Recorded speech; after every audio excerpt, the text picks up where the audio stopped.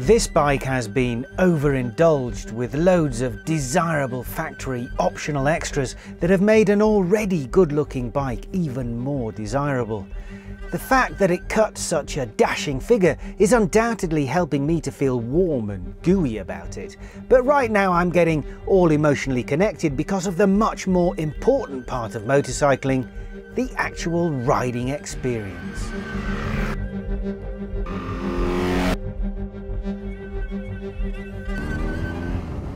A respectable but by no means large amount of horsepower, and a simple, virtually unnoticeable electronic safety net,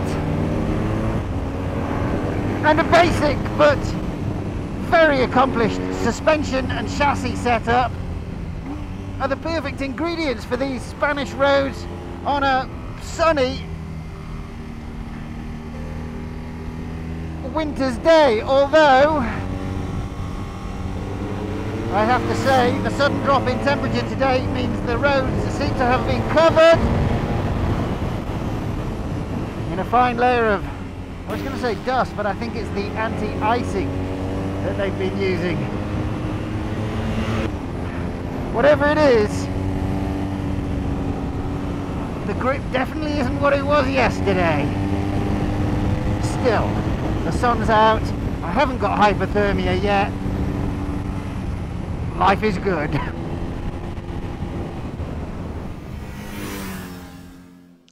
Given what I'm about to say, I think it's worth mentioning that if I ever suggest that anything less than, say, 180 horsepower is actually more than enough power, then a certain, usually youthful section of the audience is going to go, he doesn't know what he's talking about. He hasn't got the bottle anymore. He's getting old. Well, apart from the wounded pride, cobblers to all that, age may temper the risk-taking side of your brain a little bit, but that's more than offset by 30 years of road riding experience, as far as I'm concerned. And as any older person will tell you, what is that, by the way? Anyone over the age of 35 these days? Anyway, they'll explain to you that wisdom grows as the years stack up, all of which basically means, yeah, I'm going to say a 109 horsepower naked bike is plenty fast enough in a setting like this. And you hardcore sport riders can bring your 200 horsepower hyper nakeds and super bikes if you can afford them, and you'll still struggle to leave me on these wickedly twisty mountain roads on this little beauty.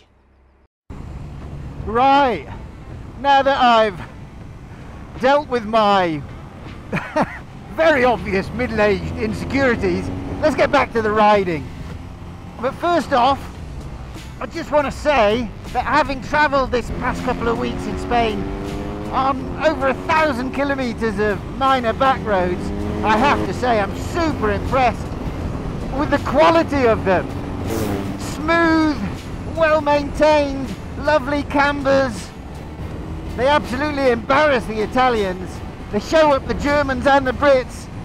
They're almost on a par with the class-leading French. Yeah, very impressed indeed. And when they're good, they're really good. Like this stretch I'm on now that is in a better condition than most of the race circuits we have in SA. Having said that, a lot of this R9T's appeal though is about how it makes you feel when you're not even riding it, because it's so damn cool. I get that, I really do, but move past the looks, delve a little deeper and you find a really excellent sport bike that just happens not to have a fairing. This is a middle-aged athlete that's every bit as agile and sprightly as any youthful influencer, yet it has the good looks of a really classy silver fox. Bit like myself really, minus the good looks and athleticism. This is one of those bikes though, especially when it's smothered in all these 719 optional extras that you can happily stare at and prod and poke to your heart's content. In a world of look-alike, amorphous bikes, this is just, it's grown up, it's classy, distinguished. Like a fine ale, it probably helps to be of a certain age to really appreciate it. This model originally appeared in 2014 and it received its first really major update last year. In terms of looks, that doesn't mean much. This is still the same simple, clean-lined, good-looking bike it was, but now with LED lights and indicators, some updated clocks that keep the integrated LCD display and USB charging point, and they now show a bit more info for those of you interested in that kind of thing. There's still a set of fat 46mm upside-down forks up front, when the rest of the range wears right-way uppers, and these excellent Brembo brakes also remain with their big 320mm discs. The engine has had some minor fiddling to keep it the right side of the latest emissions regulations. The result is 1 horsepower lost, but the peak now arrives a little earlier. Basically, it spews less nasty stuff, but the performance hasn't suffered. And while we're on the subject of the motor, let me just point out that this is the oil and air-cooled version of the 1170cc Boxer that they had before they threw water cooling at it and made it more powerful. And I tell you what, it's a perfect fit for this job. As standard, you get 2 riding modes, road and rain, but this has the optional dynamic which sharpens up the throttle response even more. It's still so predictable, so measured, that I don't see you ever needing to use either of the other modes, even in the midst of a hurricane. I nearly broke my toe when I picked this bike up from BMW in Madrid, because I assumed wrongly, as it turns out, that it would have a quick shifter. But it doesn't. It's not even offered as an option apparently, and you know what? I'm kind of glad that it isn't. Even after a few 100 kilometers of riding, I'm not missing it. I've really actually quite enjoyed being forced back into the old school way of doing things by finessing throttle and clutch. And even at times, if you want to do a clutchless shift, you can do. You just got to time it perfectly. And also, you have to bear in mind that it doesn't have a slipper clutch or anything like it. So if you want to brake hard and mash the brakes, scrub off a load of speed, then you've got to time everything pretty well, or else it gets it bouncing and hopping around a little bit. But when you do get it right, oh, feels lovely.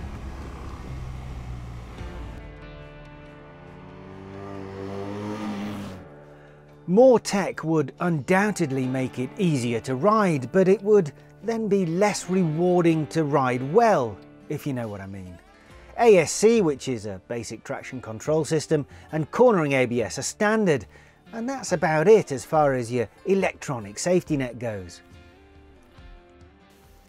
I've already had the chance to appreciate the traction control. It has saved me as I've been in and out of the shady, damp parts of these mountain roads when the sun hasn't yet completely dried everything out.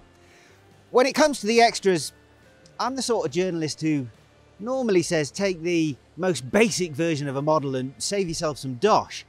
But for this, I say empty your bank account, borrow as much money as possible, and blow it on every 719 option you can get your hands on. Why? Well, just look at it. It's sumptuous. Does that cover it? Option 719 apparently was used back in the day to denote special projects carried out in the Berlin factory, and now they've used it to describe their range of juicy bits for the current models. And they really are very juicy indeed. Where to start? Well, overall it's just a nicely proportioned bike. And then there's the red frame. A very simple but equally very striking option. After that we have all the other delicious bits and bobs on this bike that have come from the 719 options list, all of them serving no great dynamic function apart from maybe the rear sets, but all of them add an extra level of class to a bike that is, after all, very much about the visuals. Adjustable levers, those rear sets, billet pieces everywhere you look, special paint, and all this on top of a bike that already features some quality pieces of engineering around the seat subframe and the front mudguard that has a needlessly yet gratefully accepted aluminium mount. Indicators, lights, handlebar and risers and triple clamps and numerous little details that make you fall in love with a bike. Beautiful to the touch, beautiful when examined closely or taken in from afar. The 719 options are obviously crafted by engineers who love what they do, and they will be appreciated by anyone who loves quality design. All of that undoubted loveliness would just be pointless trinkets though if the riding experience wasn't up to scratch. But thankfully, whether you've got all the expensive jewellery on it or not, this is a lovely rider's bike. The handling is light and responsive, it's eager to, thankfully, dive into a corner, and it just gives you plenty of feedback, always finding grip, corner entry, mid-turn, it's lovely, and on the exit, combined with that lovely, peachy, grunty motor, even though, as I said earlier, the roads are a little bit dicey today, and it's very cold, it's only about 7 degrees. You don't have too many worries about finding grip. No doubt about it, this is a hugely entertaining bike. It's playful by nature, and it's oozing character at a time when many bikes, understandably I suppose, just seem to be plastic, fantastic bikes made for the PlayStation generation. I'm hesitant to say that this retro is old school because, let's face it, underneath it all it's still a very modern machine, but it manages to combine the retro looks and the simple riding pleasures with technology in just the right way. I'm sold, I really am. I first rode this model back at the end of 2014 or early 2015 I think it was, and I remember liking it, but 8 years later the feelings I have for this bike are now much stronger. I love it, and since the bike hasn't really changed all that much, I have to assume it's me whose tastes have developed, or should I say improved. With a few more years under my belt, a bit more wisdom gained, an appreciation for the finer things in life, a greater respect for engineering details and analogue sensations, if you catch my drift, I'm in a position to fully appreciate the combination of attributes that the R NineT offers. It doesn't hurt, of course, that the roads around here are perfect for a bike like this and the sun is shining, but then they're the sort of attributes that improve any bike. No, there's simply no getting away from it. This is a truly lovely bike. Quite expensive, but undeniably lovely. Lovely. Isn't the word lovely just lovely? Yeah, I think I got hooked on a word there. It happens occasionally when I try and ride and talk at the same time. I'm not smart enough to do both properly. I apologise, and I'll get stuck into a thesaurus before the next test. And I suppose I should also apologise about my selfishness in taking up so much time to talk about a single bike. I do usually like to try and remain at least a little dispassionate and coolly objective when I review a bike, but this one just got under my skin straight away. This was a fantastic few days of riding, and I know the superb roads and the perfect, if still cold, winter weather undoubtedly swayed my opinion, but still the R NineT looks a treat, sounds sweet, rides like a dream, makes you feel brilliant all around really. The engine may be an older generation boxer, but with 116 Newton meters of torque, that's more than a Yamaha R1, just for some perspective. It is easily up to the job of being plenty enough engine to have a lot of fun with and to surprise a few modern sport bike riders along the way. And there's other little things that the nerdy biker in me loves. The mirrors, for instance. Not only are they lovely things to look at, they're equally lovely to look in because they give you a great view behind you, which if you're a biker you'll know is not a given these days. And on top of that, they provide a crystal clear image even when you're giving it some, way up past the 180 km/h mark. Oh, by the way, just be aware that this is one of those naked bikes that does not provide a surprising amount of wind protection despite the lack of a fairing or a screen. It's windy, so be prepared to lose the use of your neck after a day's riding. You'll be looking around like this, you know what it's like. The brakes are still Brembos, I notice, when many BMW models are going the Hayes route these days, and this isn't a dig at them at all, but these are brilliant. Great power, delicate feel at the lever, excellent.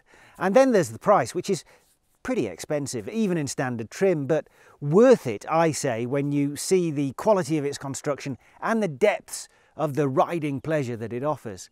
In absolute basic trim, I don't know, to tell you the truth. BMW South Africa is only listing the predecessor model at 240,000 Rand. The new model is bound to be a little bit more expensive, and then there's the many tens of thousands of Rands worth of 719 options that are, truth be told, nice to have, but hardly necessary to enjoy a seriously capable bike. BMW's R NineT is one of, if not the first of, the big manufacturer's efforts at a retro model. It is now better than ever. I think it qualifies as a genuinely great bike. And please believe me, I do not use such hyperbole lightly. Time for some ads.